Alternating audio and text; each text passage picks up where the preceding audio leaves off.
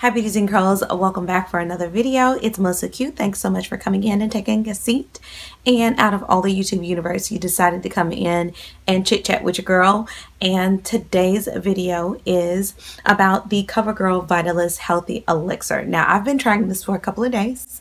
You know, I always like to come at least 3 days. Now, I've been doing like the 3-day test. So you're going to see me demo it and give my thoughts on the first day of my initial. So I'm going to go ahead and cut to that and then we'll be back. We are going to apply one side with the beauty blender and the other side with a brush. 2 pumps on this side and we'll see how that works.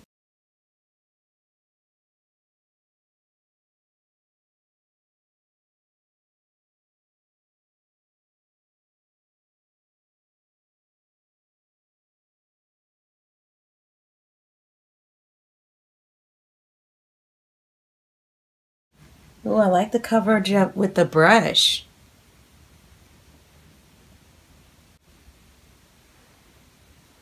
Oh, that is so beautiful on with this brush. Do y'all see that? I don't even know if I want to use the beauty blender. Oh, a nice luminosity. Okay, I don't know what's wrong with that spout.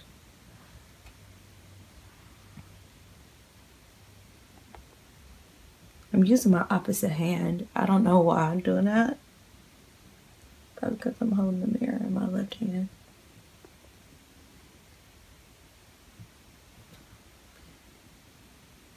Okay, I like the coverage. Most of the time I like the coverage of the sponge, but I actually like the coverage of the brush better. Y'all see the coverage on that versus over here?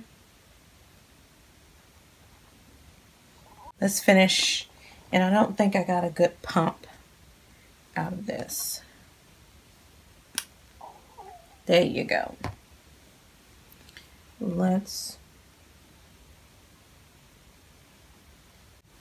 like, that is so beautiful.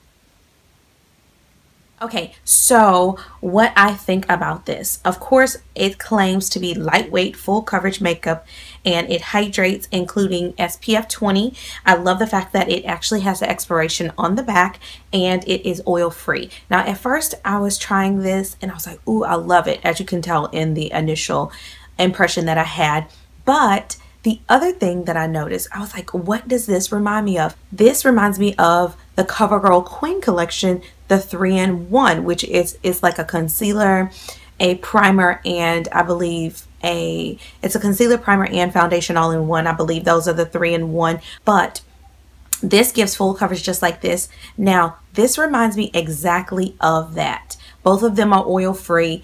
This one is full coverage just like the Queen collection 3-in-1. So these are my thoughts about this. If you are dry, this one hydrates. So I would definitely, this is a full coverage for someone who is dry.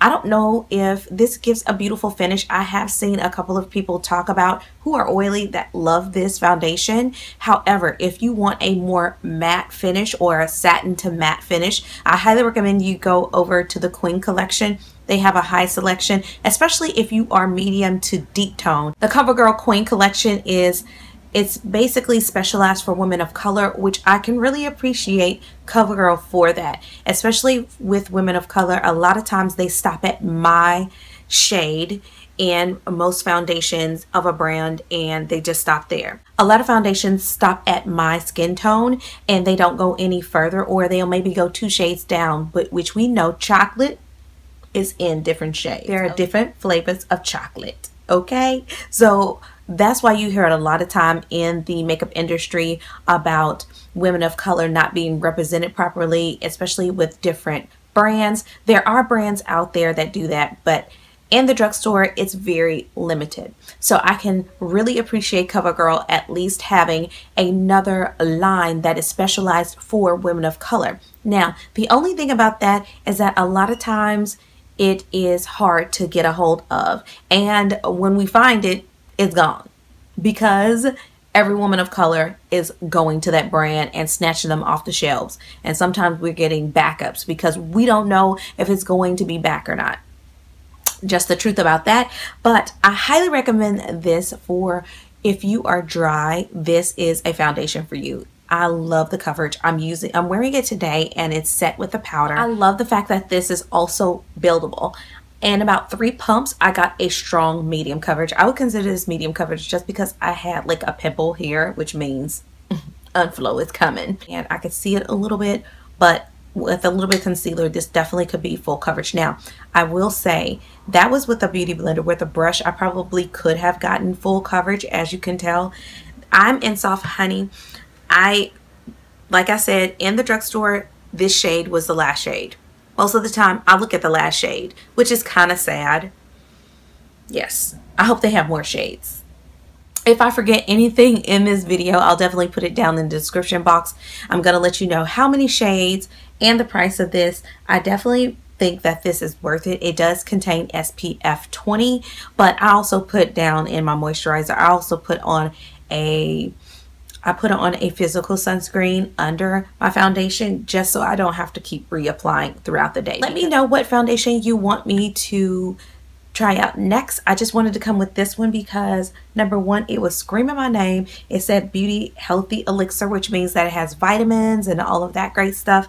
So I hope you guys enjoyed this video. Don't forget to give it a thumbs up. Don't forget to comment down below. Let me know what your favorite foundation from the drugstore is.